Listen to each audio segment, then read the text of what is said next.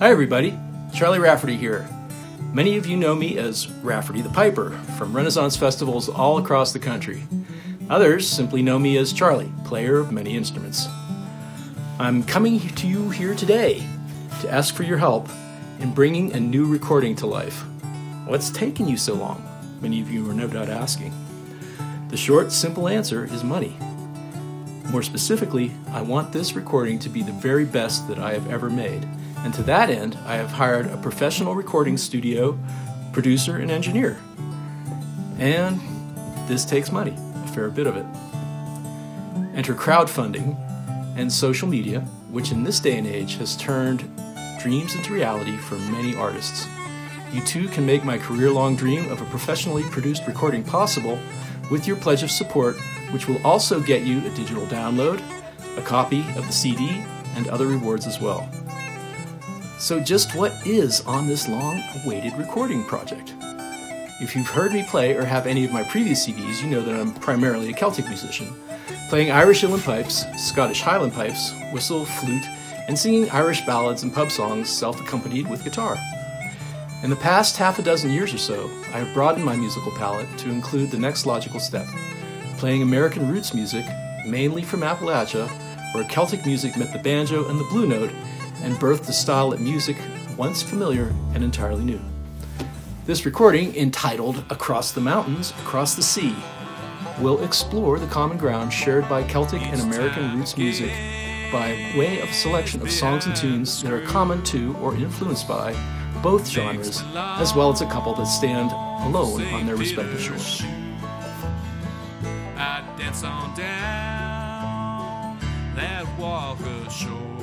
While performing at the Tennessee Renaissance Festival in 2014, I purchased an F-style mandolin at Country Music in Nashville. Man, I thought learning how to play the bagpipes was tough. But in the intervening time, I've managed to get the mandolin under my fingers, and it will be featured on this recording. My guitar playing has gotten, well, a little bit more bluegrassy too. No more just bonking out chords. Now there's hammer-ons, pull-offs, and even a run or two. A big part of the impetus for this shift in my music was becoming part of the then budding and now burgeoning Bluegrass and Americana music scene here in my hometown of Taos, New Mexico. It was here at our weekly Bluegrass Jam that I met Peter Oviatt of Moonflower Sounds, who is recording, producing, and engineering this project.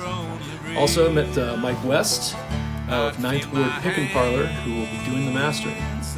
In addition to his great sensibilities for engineering and production, Peter will also be adding his considerable banjo chops, as well as some mighty fine upright bass playing. My longtime friend, Michael Mandrell, joins me for an Irish tune, and a strong possibility exists of a few other pickers from our Taos Bluegrass community coming along for the ride.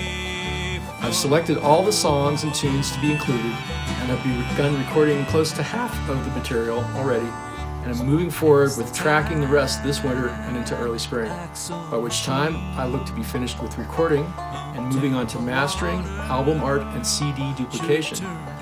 And with your help, having all of this fully funded by way of your support here on Kickstarter. So that's my story. I'm working to craft a collection of timeless songs and tunes that I believe in, and that I believe you will too once you hear them for yourselves. I look forward to hearing from you all soon with your contributions and any questions you may have about the project. Thank you very much for your time here and your help.